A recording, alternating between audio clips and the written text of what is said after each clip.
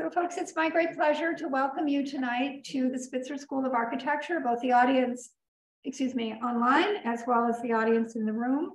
We're here continuing our fall lecture series, Border Crossings, Architecture and Migration in the Americas. And this Sciame Lecture Series is made possible by the Spitzer Architecture Fund and the generous support of Frank Sciame, class of 74, and CEO of Sciame Construction. For those online who may not know me, and for anyone else who may not know me, my name is Marta Gutman, and I'm the dean of this wonderful school. So as is our wont, we will begin by acknowledging that our school, grounded on the schist bedrock outcrop of Haarlem, is situated upon the ancestral homeland and territory of the Munsee, Lenape, Wappinger, and Wecquaesgeek peoples. As members of an educational community, we are obliged to know the histories of dispossession that have allowed this college to flourish and to grow and to thrive on a vibrant terrain. As designers and thinkers, we endeavor always to build in ways that lead toward justice, and we are committed to working to dismantle the ongoing consequences of settler colonialism. So it has been my honor and a privilege this semester to work with Dr. William Brinkman-Clark, visiting scholar here at Spitzer, to curate this series, and William will introduce our guest speaker right now. Hey, thank you.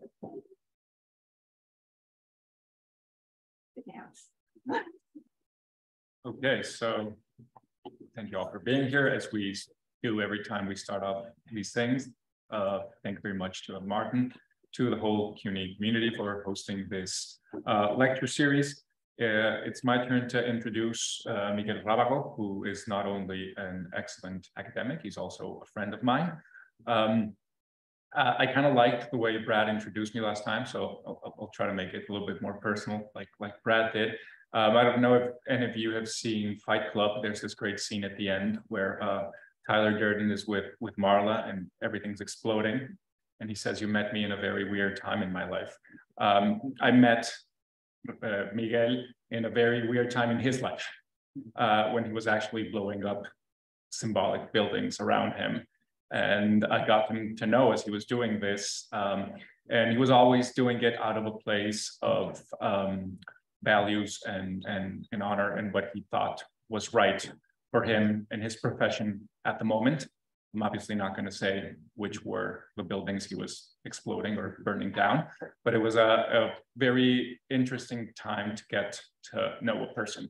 And since that moment, almost 10 years ago, we've become good friends and contributed in many academic and personal endeavors, even though we are in different fields. So Miguel is actually originally a lawyer, but he delves into many other things that have to do and don't have to do with the law. So without much further ado, he has a master's in Latin American studies at UNAM. He has a doctorate and we were just discussing on how you say this, but law, I guess, a doctorate in law in the University of Salamanca. From 2016 to 2021, he was a visiting scholar at the Universidad de los Andes in Colombia, where he was the head of a tandem team project with the Max Planck Institute in Heidelberg, doing research on international relations. And since then, he is a professor at CIDE, which is the Centro de Investigación y Desarrollo. Investigaciones y Docencia. Investigaciones y Docencia, which is Center for Research of, I don't know, it's a very high-end research facility in Mexico, where he studies and gives classes on legal theory and international law and international law theory and relations. So great, gives me great honor to present to you Miguel Rábago Dorbecker.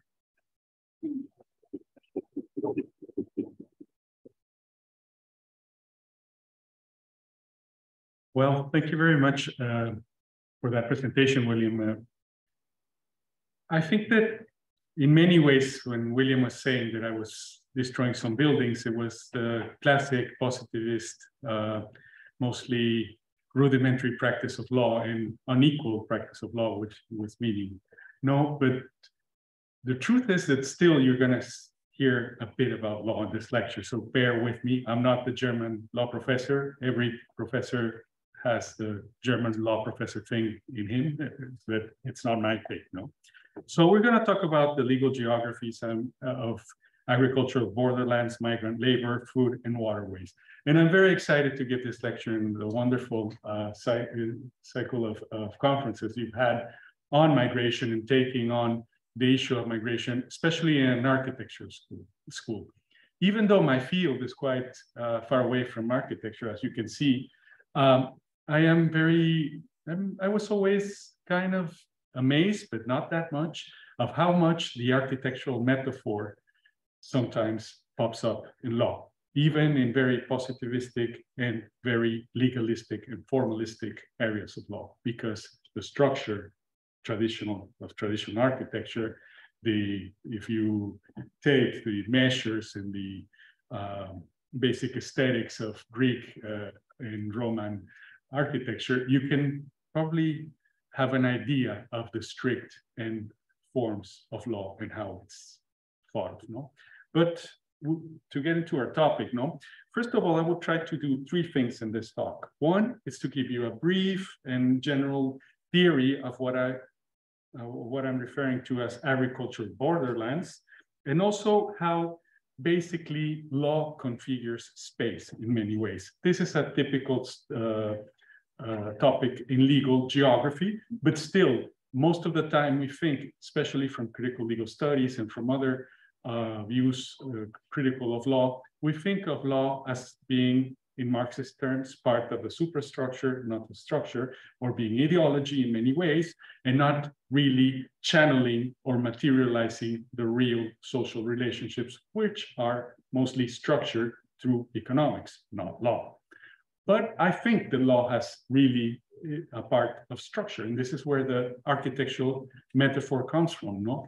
It really, especially international trade law, which is, as you will see in a minute, it's very much central to my talk, is kind of a structure where economics kind of builds economics into that structure. It's a combination of both economics and legal possibilities, which enable and disable some contact points, which enable and disable some economic relationships, which enable and disable some movement of goods, services, foreign capital, and of course, people, as in migration. No? So there's this relationship between law and space. No, we were talking in a very interesting seminar that I had the pleasure to be invited now about things like territory, but in law, we also think about jurisdiction, state. No, if you see the difference between state, territory, jurisdiction, it's always legally based in some ways. No, it's a fiction. No, borders may be a fiction. They seem like a fiction, but sometimes they're materially over-present. For example, the US-Mexican border. No, it's a place, a necropolitical space, a place where without the legal capacities to cross, you can get killed, you can get detained, awful things can happen to you, no? But also the fiction that law is centered around a territory is that, a legal fiction in many ways, no? Because there's also extraterritorial application, international application, transnational, and private application of law in many ways, no? So the relationship between law and space, it's much more complicated than what we think traditionally is just the containment of law in one territory for one state. So what happens here? We have amplification and collapse of law in many ways. Yeah, okay. So what do I mean by amplification of law? If law, you can't see the red then. Sorry about that. Well, This is good. yeah. Is that good? Yeah. Okay. Excuse me for the interruption. No problem.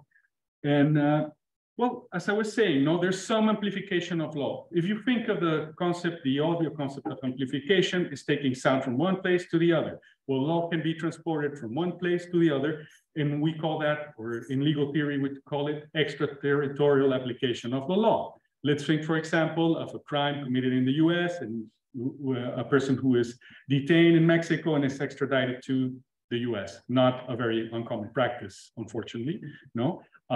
This is some type of amplification of US law, which has to be basically enforced by Mexican authorities with Mexican cooperation through Mexican channels, but the law remains US law. It's just applied and executed by Mexican authorities through a complex treaty and complex international relations. And there's also collapse as the US, to go to my example of extradition, expands its law into Mexico, for example, for detainment of drug lords, extradition of drug lords, whatever.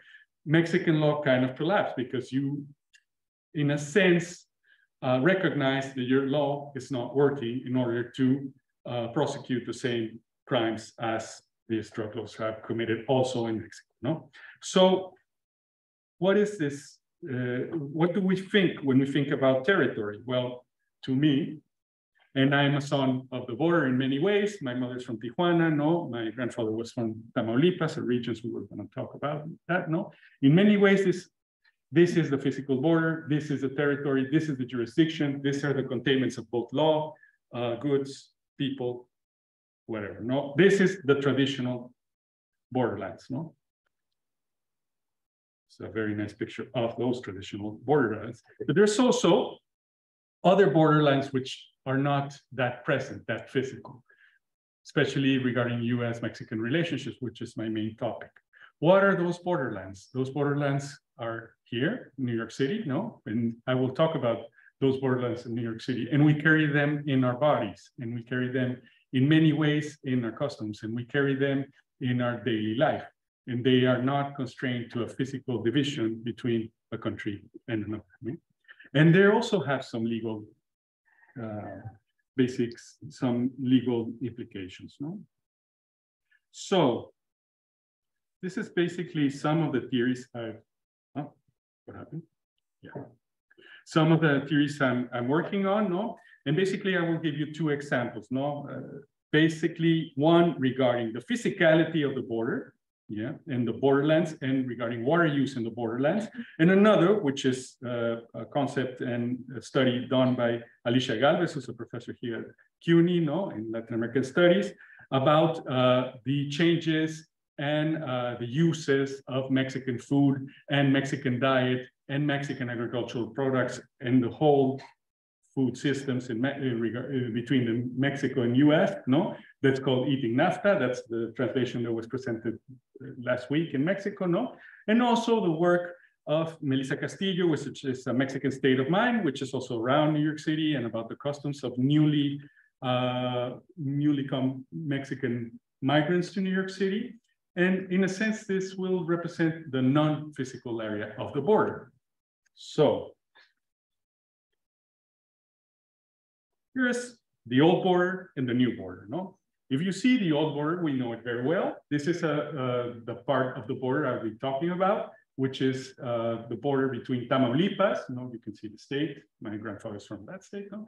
And was from that state, and East Texas, no? This is also an agricultural area of irrigation, and it also covers many big cities in Mexico, no? Reynosa, Matamoros, and also more towards the south, Monterrey, which is depends on who you ask, the second or third largest city in Mexico. I'm from Guadalajara, and I would say the third, no, but still, it's one of the most important cities in Mexico. And regarding local GDP, regarding economic production, it's the second most important city in Mexico, no? So this is a very, very interesting area, not only because it's in South Texas, but you have agriculture, you have border crossing, you have migrants, and also in this area over here, you have one of the most strongest necropolitical areas in Mexico, Tamaulipas, especially Nuevo Laredo, Matamoros. It's an area where there's tons of goods, tons of services passing, crossing, but also drug, almost, I would say, an area very competed and very violent for drug trafficking, no? Very much a very violent zone. And Next to that, you have a photograph, which I was thinking is not very representative, but maybe you can, this is a paquete. This is basically a box, no? With Mexican products, food staples, no? From every region of Mexico, that many people that live in New York City and other areas, but especially in New York City, who are called paqueteros, no? Bring from the traditional communities of people who have migrated more recently to Mexico, especially from La Mixteca, no, which is a common zone, from Guerrero, Puebla, no, which has its traditional cuisine, its traditional staples, and also from other places which migrants in New York City come from. And these paqueteros basically fly. No, they're people normally maybe U.S. citizens in sometimes or permanent residents, which can cross or which were crossing. No, this is Alicia Galvez study. No, to Mexico and bringing traditional food. You know, the traditional tortillas from the grandmother, traditional food items like very amaranto, things which were very hard to get in New York City before we had more Mexican communities and Latino communities in New York City, no? But one of the things is that agriculture is at the center of migration in many ways, not only through food production, through food trade, but also through agricultural workers. And also NAFTA, which is the legal instrument which has changed in radically the relationship in this agricultural borderlands, which is my main thesis, no, is not the first it's not the ending point, and it's not the beginning of the story of agricultural borderlands, as we can see in this slide. No? So this is the Bracero program. No? You heard this before the Great Depression, and afterwards, during the Great Depression, there was a suspension of the Bracero program, which is a project basically of the US and Mexican government to bring agricultural workers to areas, especially in California, no? To work in agriculture, no? And this, both drawings are from Mexican and from US, well, these are Mexican newspapers, no? And there's an English manual for braceros. And basically this program, what encourages people from rural Mexico to migrate to the US, who had agriculture skills, who had traditional knowledge of agriculture, and to come to work to the same area, no? That is agriculture in the US, no? The problem is that after the Great Depression, after World War II, after the 50s, and especially during the drug wars in the 70s, migration not only changed in its configuration from Mexican agricultural temporary workers or workers with irregular permits, no?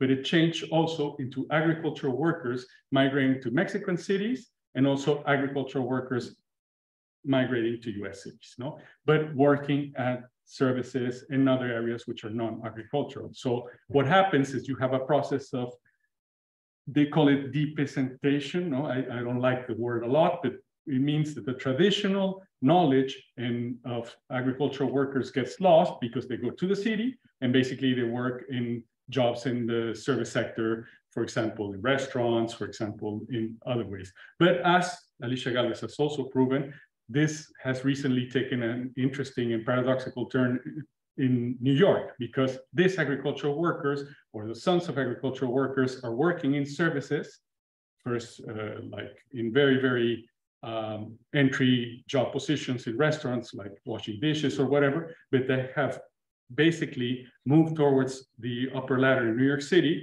and now working as in kitchens and are developing some of the skills they knew from their grandmothers, from their mothers in the New York City restaurants. And some of them have even opened their own restaurants. So it's a very, very interesting thing. But this is the Bracero program, no? Which was the traditional way in which agriculture was based in the borderlands. This is another, this is a US medium, no? As you can see, very stereotyped, very complicated, no? So we have the physical borderlands, and just bear with me, this is the legal part in many ways. I'm gonna focus on a case, no, that's derived from NAFTA. NAFTA, as you know, it's a free trade agreement, or was the free trade agreement that governed Mexican, Canadian, and US relations, trade relationships between Canada, the US, and Mexico in 1994, which was negotiated during the 90s, end of the 80s, beginning of the 90s, a very high point for neoliberal economic policy in Mexico and in Latin America, no? And NAFTA had a chapter, no, because it now has been replaced by USMECA, the US, Mexican, and Canada Free Trade Agreement, which basically responds to the same structure, the same needs, which mean to facilitate not the free movement, but the movement without containment, without restrictions, without legal restrictions for customs or for other barriers or other trade barriers for goods, for services, and for foreign investment, not for people. No, this is very important. So in the physical borderlands, that place in Tamaulipas and Texas, East Texas that I was talking about, these farmers, no, or I wouldn't say farmers, maybe agriculture entrepreneurs, no, that were grouped around the Bayview Irrigation District or the many irrigation districts in Southeast Texas, around Mission, around other places, no, they filed this suit, no, this claim, no, it's in an international tribunal. It's called the International, well, the system comes from the International Center for the Settlement of Investment Disputes, and in international law, we call that international investment agreements, which are basic agreements between two or more countries in which you provide for conditions for foreign investment, and basically you establish an arbitration, which means private litigation for disputes involving an investor from one country because in investments in another country, in this case, from Canada to Mexico, from the US to Mexico, from Mexico to Canada, from Mexico to the US, or from the US to Canada and vice versa, no? And you provide for this private parties claims, this litigation by arbitrators in a private tribunal, in cases which are supposed to be expropriation or tantamount to expropriation, which means basically if your property is taken away. This would be the original meaning of that case. But as you will see in this case, it goes far beyond just the taking of property. It becomes a way in which private investors, foreign investors, can basically challenge any legitimate regulation by their government. That means taxing, that means environmental regulation, that means health regulations, that means a whole tantamount of possibilities of regulation. No? So what does this have to do with agriculture? Well, Bayview Irrigation District, the claimants, no, were claiming against Mexico that basically Mexico was not acting on a 1944 treaty, no, which is a treaty between the US and Mexico regarding the use of water of several rivers in this area. And basically they were saying, and this is the interesting part for me, how NAFTA has changed the physical border. They were saying Mexico is not complying with a 1944 treaty, which basically stated that you have to give an amount of water, not to the US.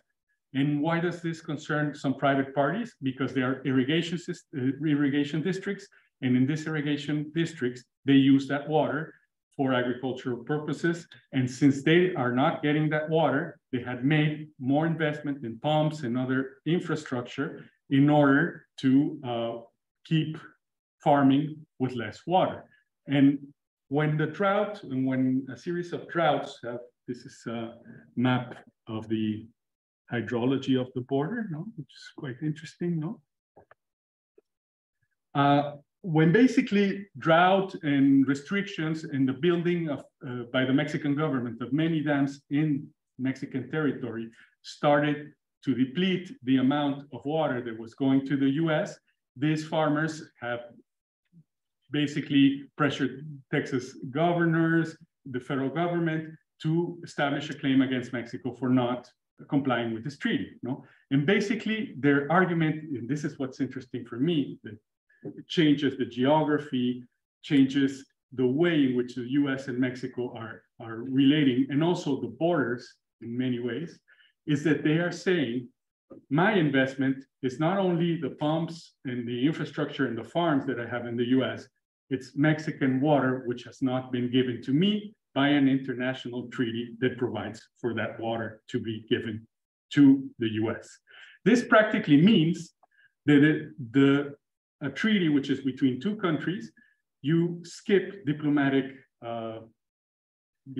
ways of dealing with the alleged breach of the treaty, no? And you privatize the claim. Basically, the irrigation districts, which are a very complex public-private entity, but which are privately based in many ways in the Texas Water Code, they are claiming that Mexico should give them water, basically, no? Even though the claim didn't prosper, the interesting thing is what they put in their claim. And they basically argued that not only Mexico was not giving them enough water for them to produce the normal amount of products to maybe also export to Mexico again, no, because these areas, no, Reynosa, Nuevo Laredo, all those are very important entry points for food merchandises into Mexico and from Mexico to the US.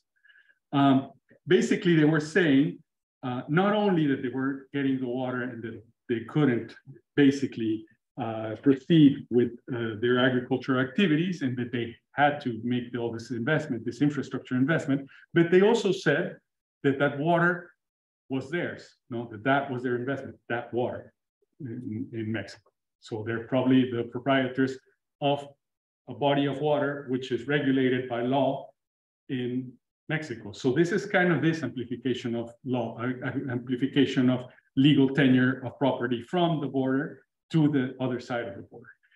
I mean, this claim didn't prosper, but just the issue that was there is very interesting and very important.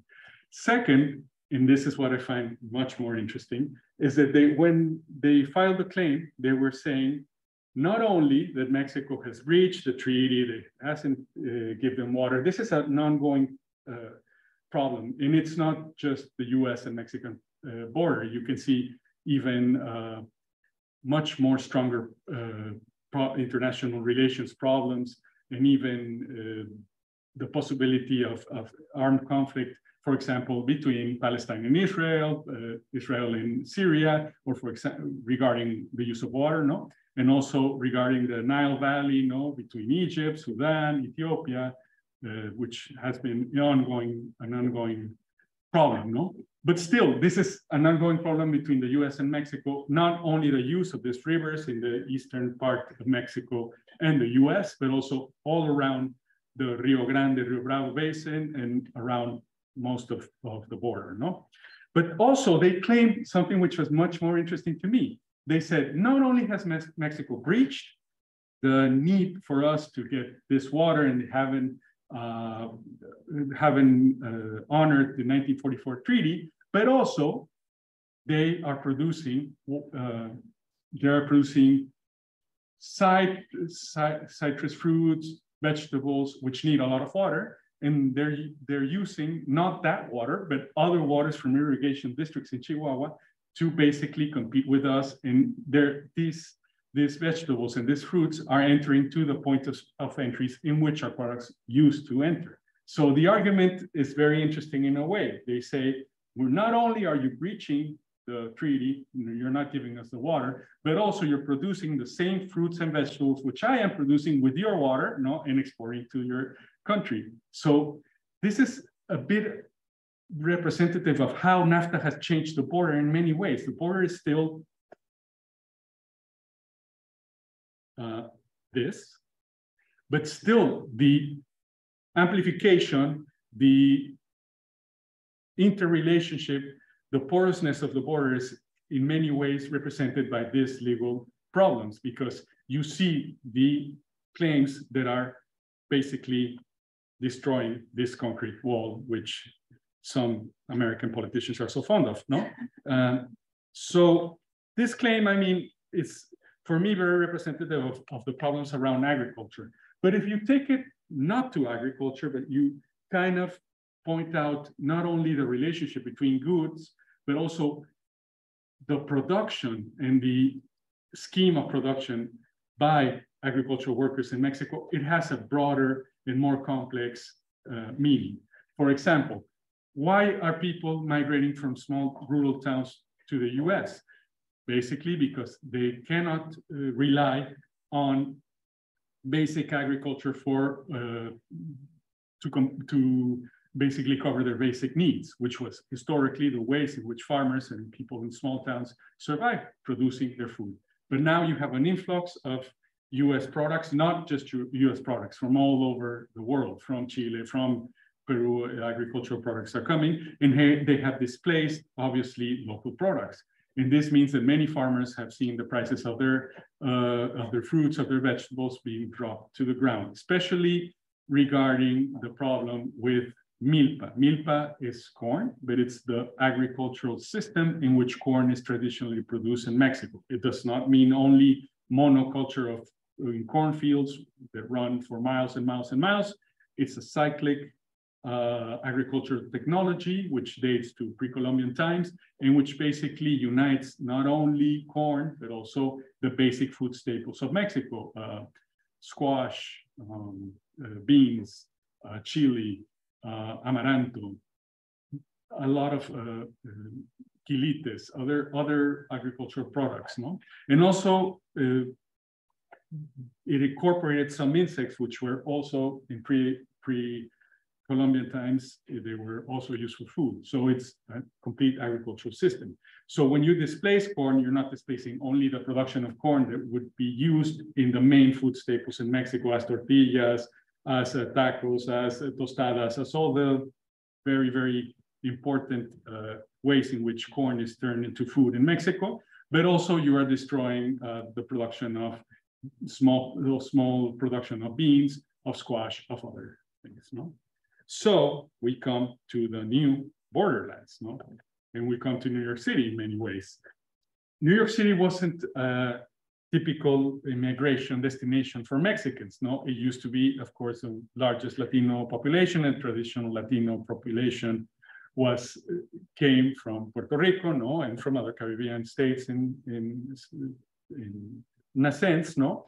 But since 1994, and the two pivotal points are 1994 and 9/11 in many ways, the securitization of the border, the relationship between migration and trade and other areas and economic integration, and the loss of the opportunity by Mexican politicians, no, because of internal political strifes, and also because of 9/11, to get a whole enchilada, it was called then, no, before 2011, a great agreement on migration with the US, no, and the loss of the opportunity in NAFTA to include a migration or a free movement of people. There's a very technical area about movement of people, which only concerns business people and the issuing of visas, no, for NAFTA, but it hasn't been implemented as it should. And also, in another negotiation in USMECA, we also lost the opportunity to include some free movement of persons in NAFTA, no, in many ways. So this has led to, I don't think we were talking about, this is very controversial in many ways, but in some studies, and some studies before the COVID pandemic, of course, no, tend to see Mexican migration and the general migration of Mexicans to be descending, no, in some ways, since basically mid-2000s and the end of 2000s, no. Post-COVID, it's another issue, no, but it's clearly descending, no. But still, the traditional places of settlement of Mexican migrants, no, especially in the California area, especially in Chicago, especially in other cities, have changed, no, because border crossings are not done in the same places, and also the relationships between people, and also the persecution by police and migration officers have driven Mexican migrants to places where they weren't so present, no. For example, the Midwest, for example, New York, for example, other places. No, so this is kind of an explanation of why New York is becoming also a place of migration for Mexicans, no, because the migration dynamic has changed in many ways. And also, New York is also, I mean, we have to be conscious of this. It also receives, which is a lesser known, lesser visually and rhetorically in politics known migration, but it also is a city which attracts migrants, Mexican migrants, but highly trained or highly specialized migrants into New York City. No, this is another place. I'm talking mostly of new migrants from La Mixteca, from this area of Mexico, no, and also from Tlaxcala and Puebla, other places where many Mexican migrants come from. If you go to a very posh restaurant in New York City and you ask the waiter, probably he's from Tlaxcala or Puebla in many areas, no? And so the thing is that this has changed the dynamics of migration, not only from the origin, not only for the destination, but also the context of migration, no? If you go to Los Angeles, as you know, to me, Los Angeles is the second biggest city in Mexico in many ways, no, because it's so many Mexican population there. You really feel at home. It's very culturally identified with Mexico, no, in many ways, no. So if you go to Los Angeles, you can go to an all Mexican supermarket, and you'll have not only the food staples, but also the brands of soap from Mexico, the shampoo, the things which many migrants miss, which I don't miss particularly, but many migrants miss, no? And they'll buy, and you have that very accessible, and not only in small bodegas or in small shops or whatever, in big, huge commercial chains. No, there's this big areas. No, this isn't the case in New York City. No, we're just talking before in the seminar about handmade tortillas. They're hard to get in, they're impossible to get to Manhattan. And I think the place that we're talking about is this Ciénega Las Tlayudas de Oaxaca Mexican cuisine in Corona Avenue in Queens, no? I use this example because it comes from La Mixteca, from the area where most Mexican migrants, no? New Mexican migrants to New York City are coming.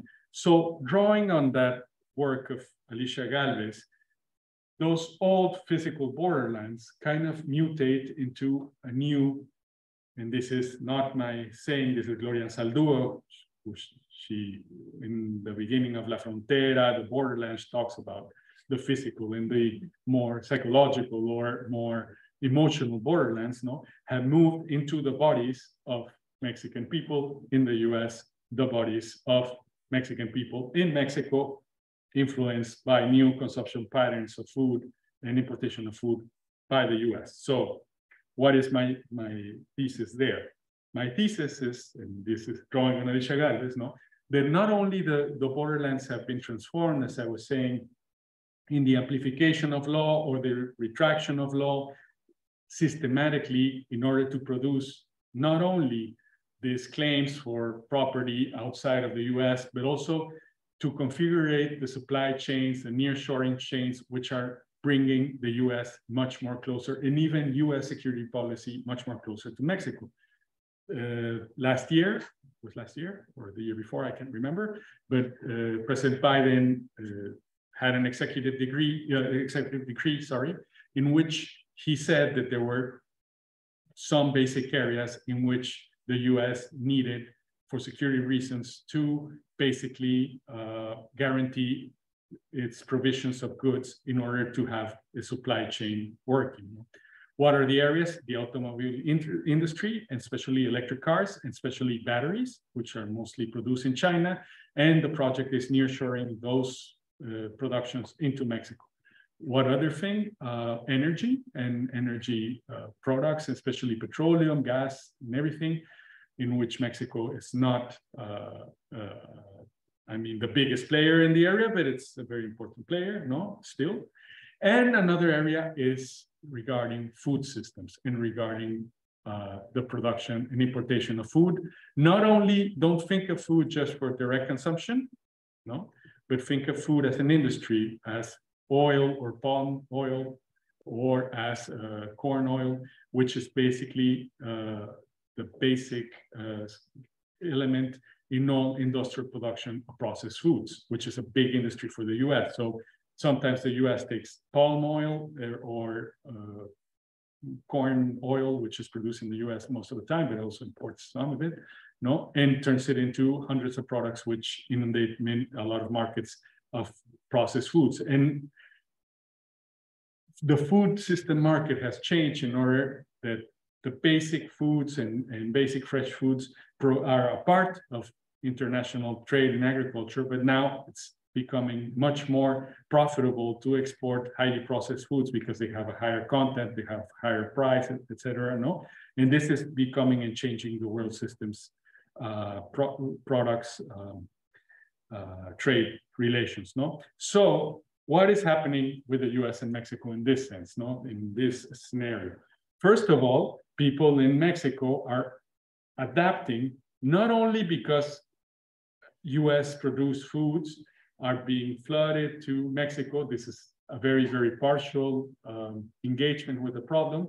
It's because lifestyles are changing. For example, working hours are changing. Now, mostly in Mexico City, it's hard to see someone who has the traditional working hours in which he goes to eat at his house for 2 hours, has maybe a siesta and goes back to work and works late. No, we have now lunches going around 12, no, like in the US, like in most continental Europe, like in most parts of the world, no.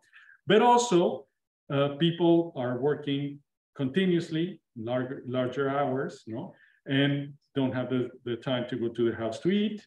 See, most people live in the cities. There's a more urban concentration since the 50s till now, no.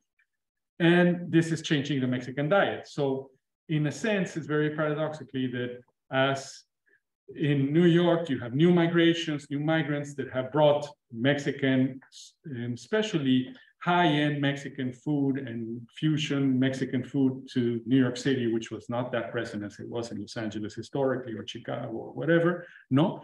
But you have this new Mexican food fad in many ways. Many New Yorkers are coming to Mexico City, especially as digital nomads, as working in other places, and they are bringing and changing food habits also, no?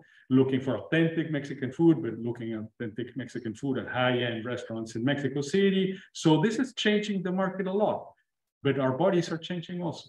No, and I'm saying our bodies because it's my case also. You're changing your eating habits, you're importing some things, you're changing your work habits, and diabetes, hypertension, and other diseases related to diets are soaring in Mexico. And the Mexican government had last year, no, 2 years ago, basically restricted the access for treatment of kidney diseases and dialysis and all these areas in the public health sector. This is changing, but also it changed before for Mexican migrants who were coming to the US, who were changing their food systems, they were changing their working hours, they were changing their food habits, and they were getting more propense towards health problems. Also, having the limitation of the access to health in the US, which is a big issue, as you all know. No? But also, from this very dark picture, very negative picture, you can also see this community effects of the borderlands, of the non-physical borderlands, in which not only bodies are getting sick, are being basically, it's a national pandemic, diabetes in Mexico, and it's a pandemic also for Mexican migrants and people of Mexican origin in the US, no, for example. But also, you can, if we go back to the paqueteros, you can see a way of circumventing the law, of restricting, of looking for loopholes in the law, in which people bring objects of effect.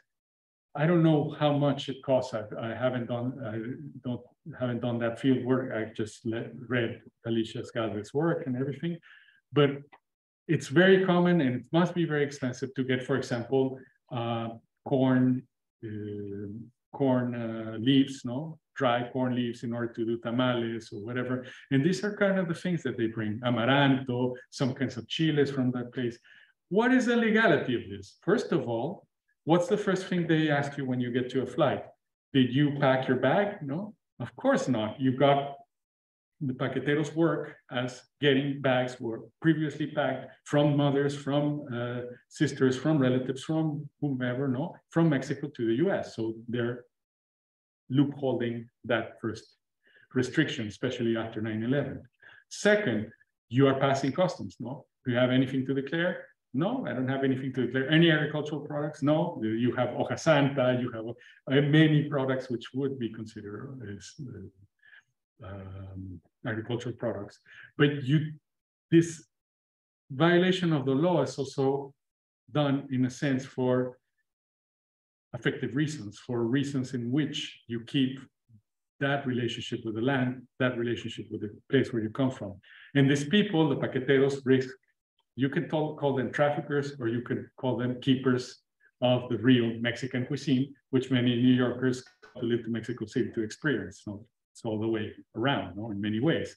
So my point is that in many ways, those borderlands are, or the legal borderlands are expanding, retracting, no, and causing a vast array of legalities and illegalities, which are combined in order to provide a more integrated sense of what the borderlands are and what the agricultural borderlands are.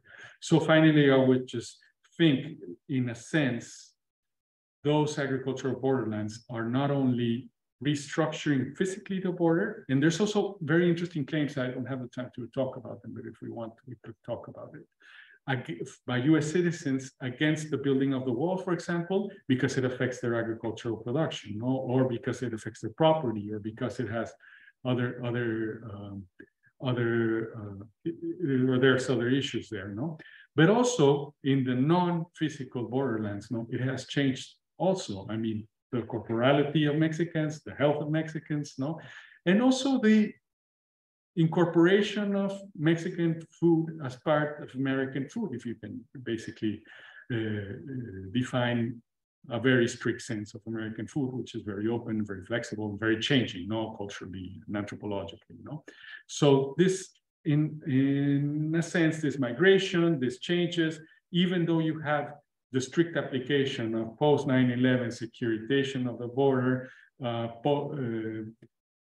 very strong claims in order to re-securitize the border by Republicans and by other far right-wing groups, even though you have even private militias running around chasing migrants and making migration a much more deadlier endeavor, no? You also have this combination of illegalities or bending different laws, both Mexican and US law, in order to provide for that traditional authenticity and that bonds of culture from a community, which most of these migrants, maybe they're second or third generation, and they're bringing back things which they remember that their grandmother cooked. And just one last thought about that. It's very interesting to see that many cooks in Mexico, in New York City, who come from Mexico, they've never cooked in Mexico. This is a gender issue also, no, because they were men, they were pampered and by many women, they were cared for by many women who were cooking for them, and they never worked in the kitchen. So when they start cleaning dishes or whatever, they remember the smells or seeing how the people who care for them, women, most of the time, almost all the time, did their recipes, and they tried to recreate that. And that's how they've earned some places and started to become even sous chef or chef of a restaurant, no? Representing, recreating, restructuring those kind of things. So I think that the agricultural borderlands, and especially the food around the agricultural borderlands, really is a way of understanding what happens in many other areas of the US-Mexican relation regarding the border, regarding migration, which both is conditioned, but also circumvents all the legal or the division between legality and illegality. No, thank you very much.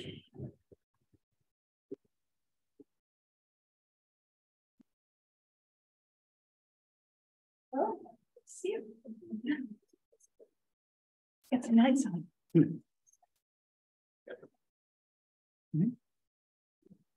Yeah. There's always a prayer here. So, are there, what a wonderful talk. Are there questions for Miguel? Comments? I have a question. Miguel, what do you think? More than a question, I was wondering if you could give us a prediction. I was very interested about what you said in the United States deeming certain sectors to be of national security.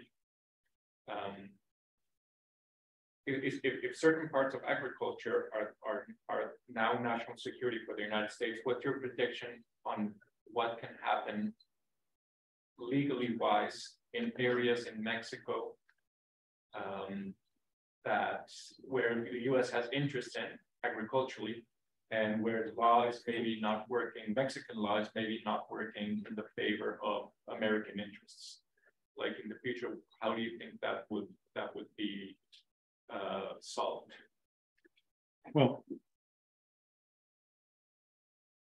first of all, it's not only Mexico and the U.S. I think the World Food Summit was last year. No, the UN World Food Summit, and basically it was, if you could describe the World Food Summit, is that it was a failure in many ways, in which NGOs especially, which wanted a stronger agenda on food sovereignty, on the possibility of making very strict changes in the food systems, for example, regarding waste, regarding global warming, regarding the production and use of water and everything.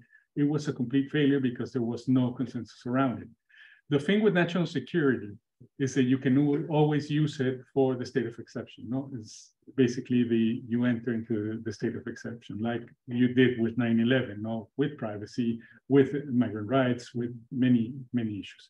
So when you categorized an industry as national security, to me, it's very troublesome at first. No, second part is that maybe we are not so complementary in a way, in trade, in agriculture, because even though you would say, well, Mexico, that's what the Minister of Economy who negotiated NAFTA said in Mexico, and he said it in a forum just like now.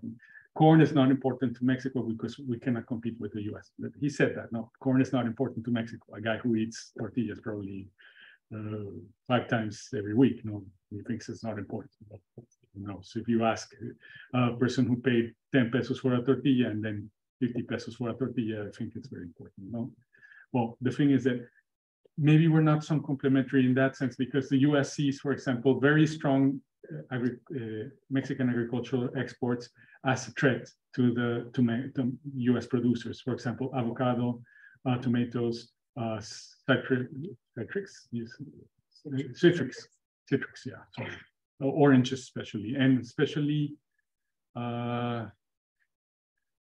frozen, it's very special, no? Frozen orange juice. It's very, very competitive in Mexico to the US, and it floods Florida, it floods California, so you have a strong reaction against it. So adding to that, the security issue, it's per se a very problematic issue in US-Mexican relationships. But the thing is, I try to not only think of it in an economic or legal sense or a social sense, but also a cultural sense. The people who are growing those same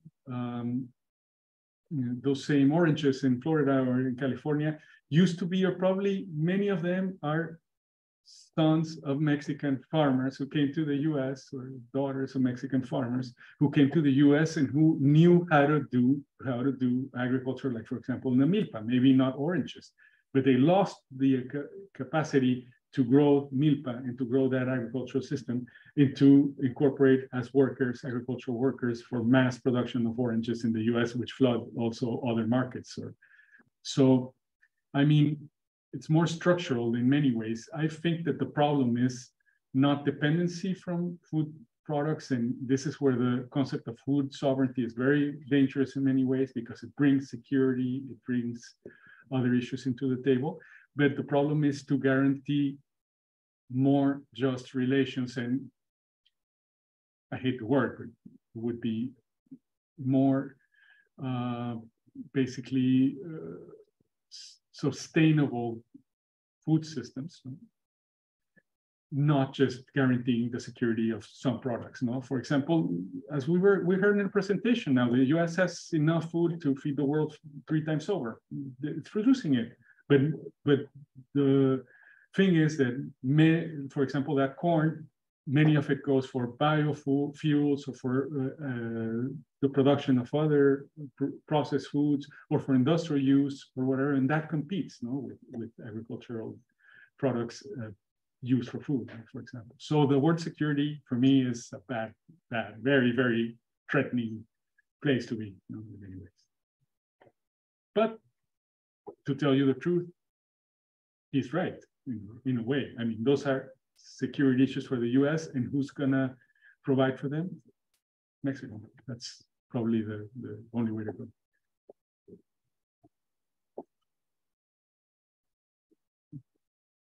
Had a guy came in here 3 or 4 weeks ago. He does a lot of his studies. He's a professor on the border on a Texas side of the border in Mexico. And basically he ended his presentation with the pretty hopeful conclusion that we're heading towards the day where there's no longer going to be a border on our southern border. How optimistic do you think that is? And how many steps would need to happen in order for that to happen? You know? Strangely enough, I am optimistic, because I can tell you something. That's my personal story. My mother studied in San Diego, everything. No, she learned to swim in San Diego. She's from Tijuana. She, I mean, that's a very privileged position. I'm not taking into account my story is the whole story, but still, when that is possible, if that is possible for one person, if we change some of the mindsets, it could be possible for other people and for most people. And in a sense, economically, it makes sense. I mean, nearshoring, the concept, it's just another way of saying we are completely dependent on some provisions of the supply chain in Mexico. This is the translation, the real translation. And if we really want to really forge the ability of getting those very, very, especially, for example, lithium or other minerals, for example, or other industrial capacities, and also the workforce, no, it's fundamental for the US and Mexico to provide another type of scheme. And a closed border is not going to provide for that. I mean, that's completely, we can all agree on that. But the worst part is to have what we have, which is a kind of bipolar system in which you have the easy entry of drugs, guns, and products, no, and investment, no, but you have a complete necropolitical system with drones, border patrols, arrest, criminal procedures for migrants, no, for people. So, in a sense, I wouldn't anticipate when that's going to happen, but it looks like it's going to happen, and at least in some parts of the border, maybe not look at it completely, because maybe and it happens. I mean, practically, not legally, not politically, but practically, there are times where border patrol or immigration officials kind of not look the other eye, but are not so present in some ways. And strangely enough, it's not just in economic, derived from economic cycles, but it can be from political cycles, from the need for some industries. For example, the whole issue in the COVID pandemic regarding basic workers and fundamental workers and everything, and the provision for visas. In one sense, all the restrictions that there were for work visas, no, had to be not eliminated, but you had to have a contingency plan because you needed workers in order to continue to provide for basic services. So I mean, we've seen this very recently, and this happened not only in the US, in Germany had the flu supply, I don't know how many agricultural workers to Germany to just to provide for basic needs, no, for example. So the problem is that if you leave it to discretionary political power, no, it's always going to be a wide range of discretion for abuse, no, in many ways. No.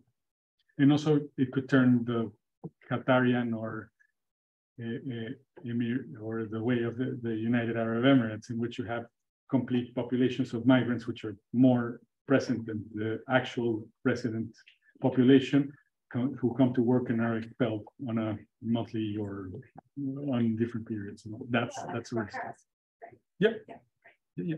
And like the Bracero program was thought of in a way, no, in many ways, which was, but the Bracero program has also the thing is that if it comes from agriculture, and agriculture, I don't know if you're familiar with, the working conditions I'm not saying normal because it would be to justifying the means, but it's very common for the agricultural workers to be seasonal workers who don't have permanence really in the agricultural sector. So it's kind of an extrapolation of that legal system in which an agricultural worker just works for the season, which is supposed to be an exception in agricultural workers because you have a high demand for workers in a very small amount of period. So it's kind of a translation in international relations of those kind of local arrangements in labor law, no? For example.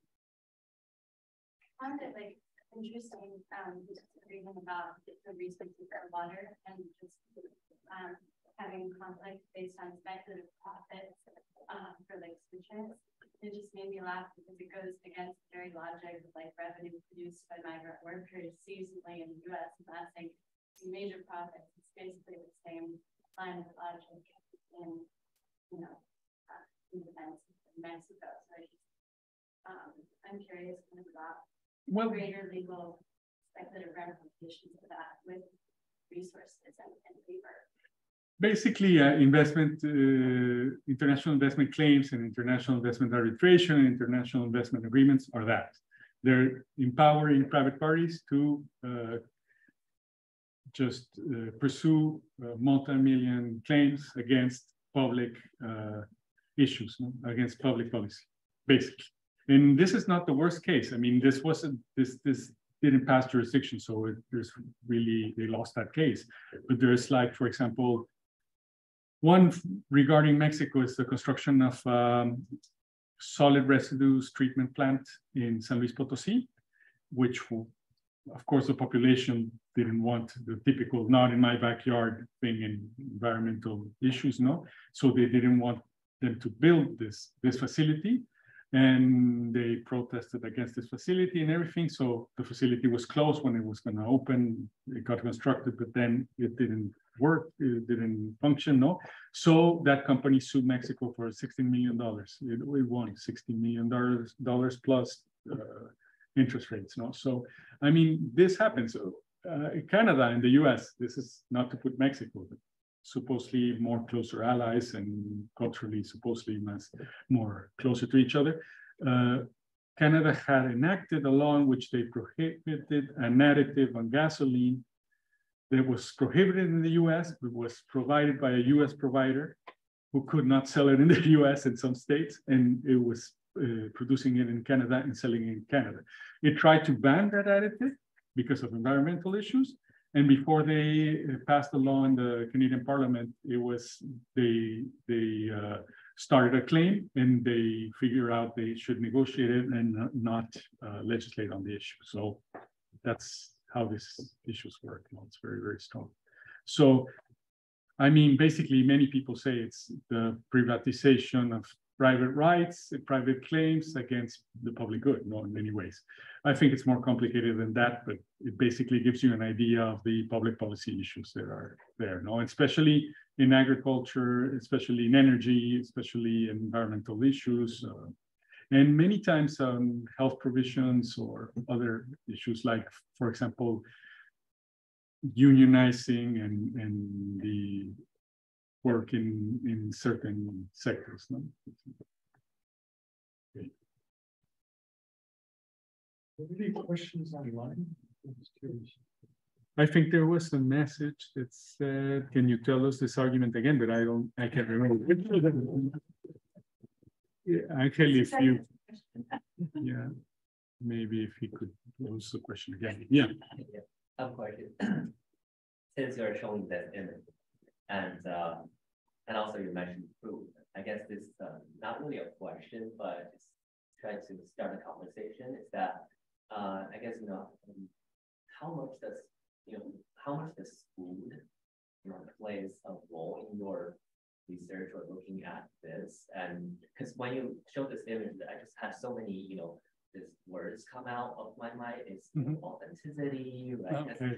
That's a another kind of loaded term.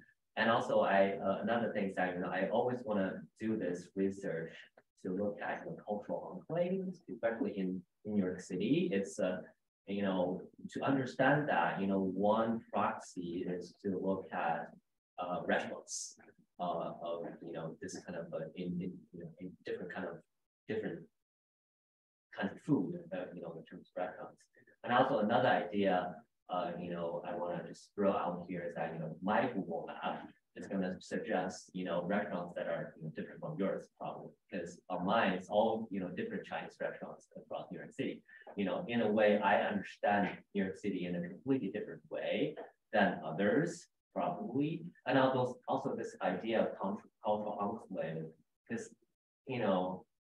for example, I just don't know how to order in such a restaurant, so that it's almost like entering another image, right? I just don't know how to order in such restaurant. I just want to throw these ideas out and see how you want to respond. Or if you were asked to do a research on cultural enclave in New York City, how would you go about that? No, first I think it's a great question, and just to say that the concept of ethnic enclaves and immigration is an old. Is that outdated? No, I don't think so. At all. Some people do, but not me. I think it's a very powerful concept that has historical resonance, not only with Asian and Latino or Latinx groups, but with groups from other parts of the world, in earlier parts of the nation's history. So, and food we used to have a professor here who taught a course on ethnic enclaves of food. And the course was you went and eat in different restaurants and read about them. It was a great class. Sorry.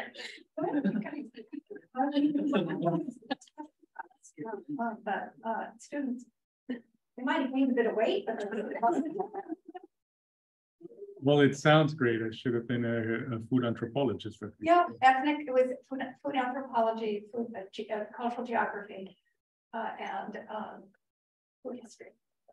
Well, it's very interesting you say that, because I feel the same when I go to Mexico City. There's a street that's called Artículo 123, Article 123. Very, very interesting name, because that's the article in the Constitution that regulates labor in Mexico. And it's one of the great articles of the Revolutionary Constitution in 1917. But it's also the entry to Mexico City's Chinatown. And there's the Chinese, what's it called? I can't remember. The Chinese Chamber of Commerce, which I think it's more the Chinese Chamber of Commerce in the center of Mexico City, which is very specific, is there, and it has a restaurant, and it's in Mandarin. You enter there, and every menu is in Mandarin. So imagine me looking at the menu in Mandarin, not even having the opportunity to understand the menu, not knowing what to order. So it's the same sensation. But it's also an enclave in many ways, because that's the entrance to Chinatown. That's where Chinese New Year is celebrated and everything, in that street and the other streets. So about your question, first of all, there's the problem, and this has to do with space, thinking about geography and critical geography in many ways, because if we think of enclaves, of ethnic enclaves, also we are thinking of a naturalization of the people only belong in that area, and that's a big problem. For example, Voigt Kant's work on parias, urban parias, or whatever, kind of an Bourdieu sense is worked on that. But also, you would say, well, you're from China, you're a person from Chinese origin in Mexico. Where do you live? In Chinatown? No, I live in other parts. That's kind of the ghettoization of the cities, no? But still, some very interesting things happen. In Zona Rosa in Mexico, which used to be traditionally a posh area for going out, and then a gay LGTB place. And now it has two streets, which are Korean mainly, and you have Korean food staples. So if I want to buy Korean products, I'll go there. If I want to buy Chinese products, I'll go to Chinatown, the typical like in New York City, no?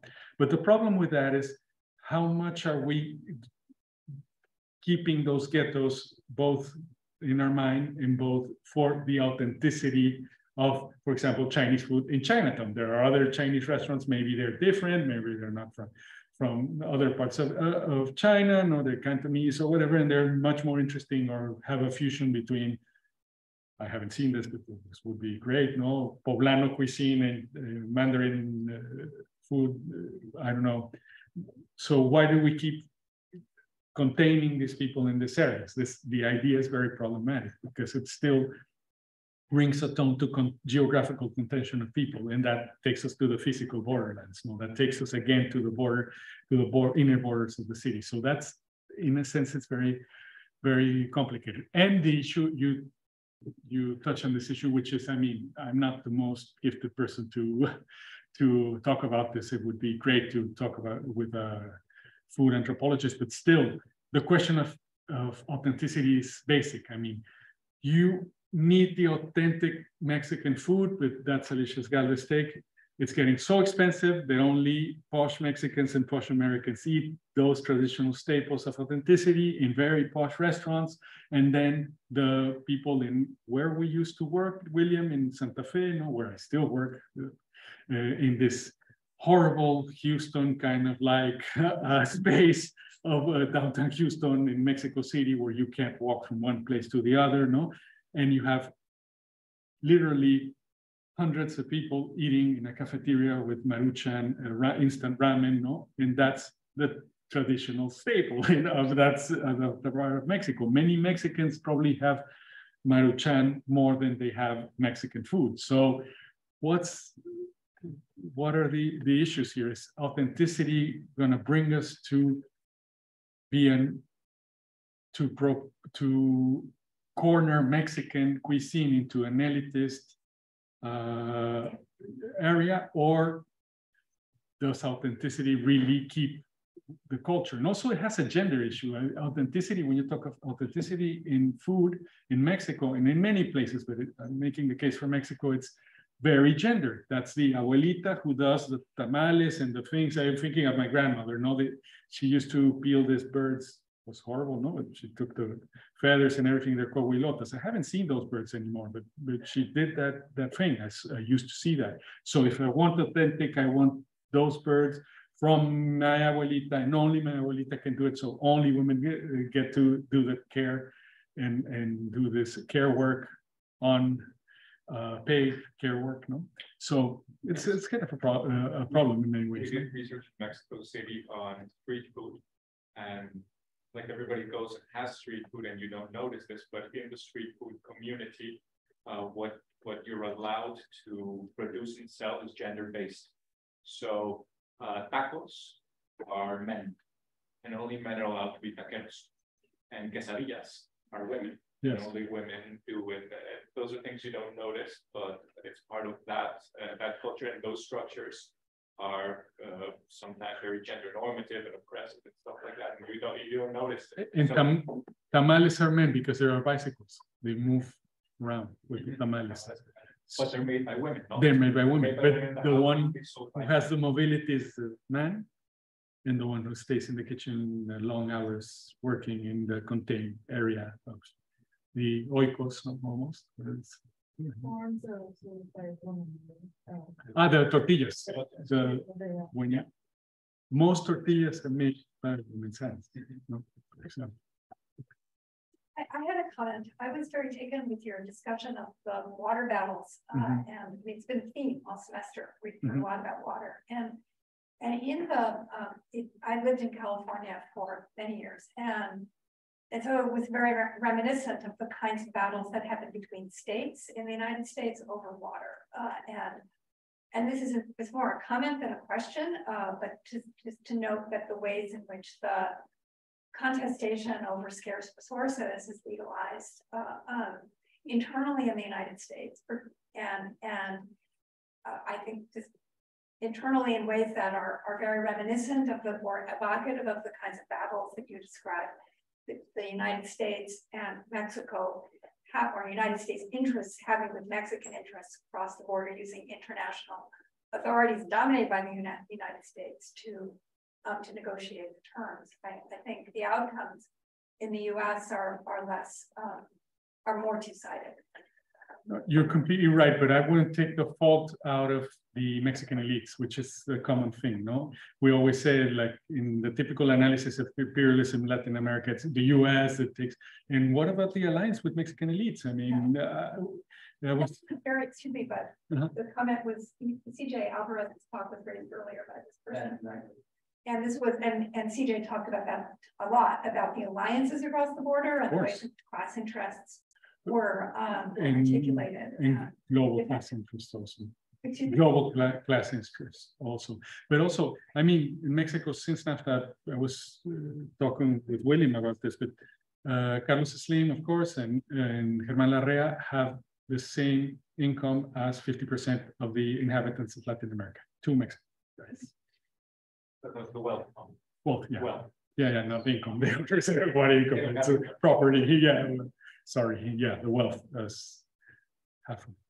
I also have a comment. I don't know if it is a full question, but something very interesting to me in the beginning of your talk is that you said, you know, this idea that the legal frameworks and legality also shapes the space along with structure, and that to me was very interesting. What is even more interesting is like the last part of your talk was about how illegality shapes space, not necessarily the legal, but in architecture we would call it informal, or like, because we don't want to call it illegal and we don't want to work on that binary dichotomy. So and if I think of that, I wonder if is it like legality and structure, or is it more like structure and agency in the end, right? Because if that's the way all the time, again, you fall into the structural conversation. But I find that very interesting, and I wonder whether you can make a parallel on how all these spaces are actually shaped and depend on those borderlands being Forest. Yeah. Being what, sorry? Forest, yes. Yeah. Well, I think you're just making the point I wanted to make, which I didn't make very clear, but the possibility of amplification and also the possibility of collapse. I mean, legality is the shape of illegality also. I mean, they're both complementary in many ways. In the way legality is structured, it's not to provide for a channel for legality, it's to provide for a porous and changing division between legality and illegality. That's what law makes in many ways. And if we just concentrate on legality as a formal legality, the perfect example is the criminal code. When you have, you need murder in order to have criminal code regulation regarding first-degree murder, for example. You need the social practice of murder. And there's always going to be murder if there's the regulation of murder. So the regulation in a way habilitates or recognizes the social existence of the illegality. So that always works with criminal law. It's probably the basic example. But with supply chain governance, what you do is, for example, what's legality? For me, it's legal to have, I have a perfect, legitimate business in New York City. I hope so. Which has its seat in New York City, no? And it's buying, let's say, citrus from Mexico, no? But I've just enabled, I passed through a very difficult recognition for socially responsible enterprise and good work ethic and environmental certification. I passed all of them in New York City, in the US, my company. But my company provides for, buys oranges from child laborers in Mexico, for example. But that's not my company, that's another company. So what's the new structure? I mean, the supply chains were used like that. What do I have to do to get the certification, to be recognized, so that my shareholders don't hold me accountable for anything illegal? Just subcontract, do a different legal scheme, create an enterprise in Mexico, don't contract with this enterprise, contract to a third party or whatever, like in labor issues, for example.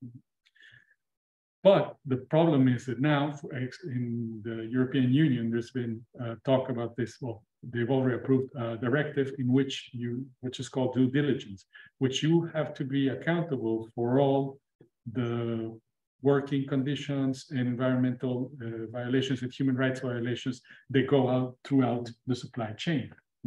So this changes the game in many ways. Many of those, the way it's being implemented is very recommendatory, not with huge fines or whatever, but that's exactly what's happening. I mean, the supply chain governance provided both for legality and illegality. It provided for legality for you to get the certification as a social responsible enterprise, and it provides for the illegality of yourself to not being held accountable for environmental disasters in Bhopal in India, or for not like in Caravan, for example, or not being responsible for contamination of rivers with pesticides in Mexico or in Chile or in Peru or whatever, and also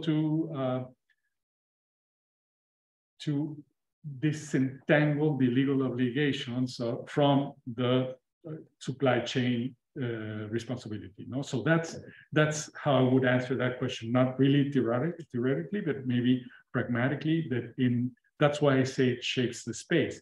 Because what happens is you have spaces of illegal workers, and but they come all the way into offices around the Upper West Side, Upper East Side of Manhattan, or whatever, You have these great offices, completely unpolluted, completely legally, but they have a geography and they have a connection with all those illegal practices because they contract from those illegal practices. The example is a recent litigation in France regarding Casino Group, which is a French retailer, owner of Pão de Açúcar, which is the biggest supermarket in Brazil, and Éxito, which is the biggest supermarket chain in Colombia. And they bought beef without the certification needed, so didn't come from areas which are deforested from the Amazon. So they bought from this Brazilian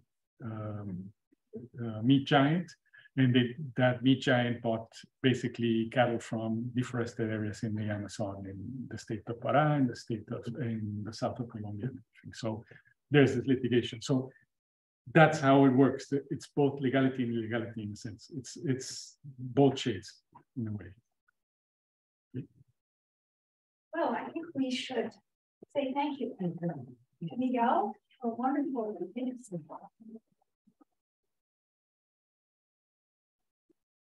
Now we're going to tell you.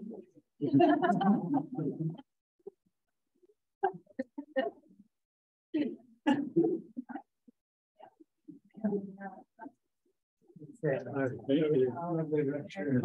you. I hope it was that boring with the legal issues, but I mean, Thank you.